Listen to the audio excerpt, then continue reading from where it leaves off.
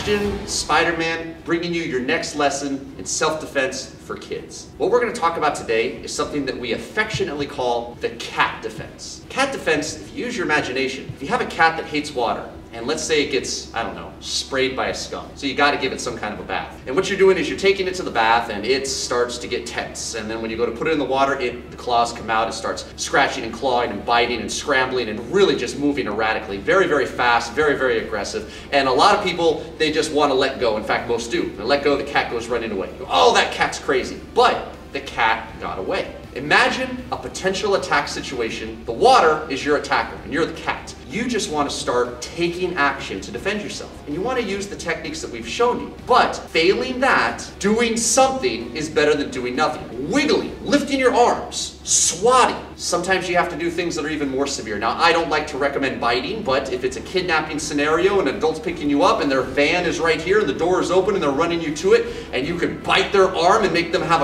a reaction of ah! And let you go, that might be the thing to do. Now, the way in which we're going to do this is we're going to use your self-defense tool of Bob. And Bob is going to be free range right now. She's going to basically defend herself from an upright position and see if she can last 10 seconds. Hey! I'm going to fight you! Back up! No, I'm going.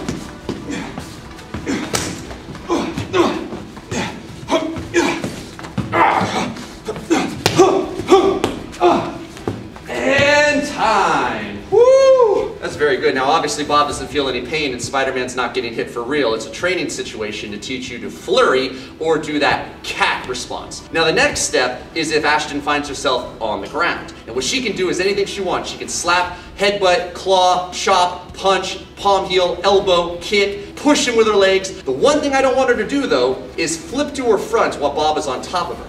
Now, nice and easy. As I'm getting over her, she can kick upwards. If I get on top of her, I'm going to put pressure on her.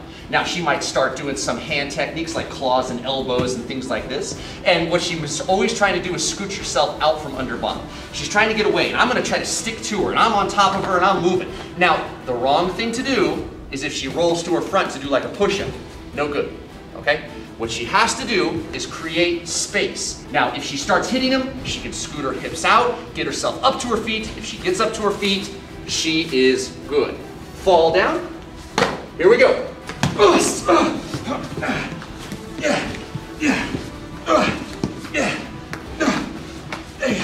Oh, there's some space. There you go. There you go. And time. You okay? Yeah. One. Hey, young lady, I'm gonna fight you. Back up.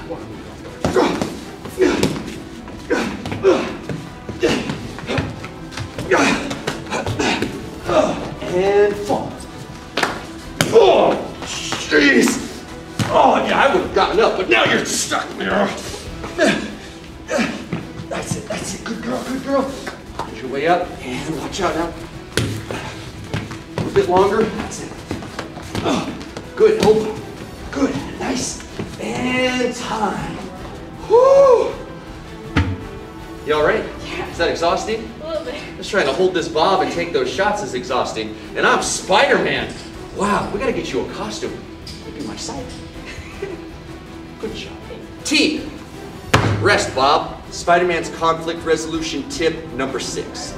Be mindful of other people's needs. You see, every situation is different, every person is different, and they should be treated accordingly. Try to remember this.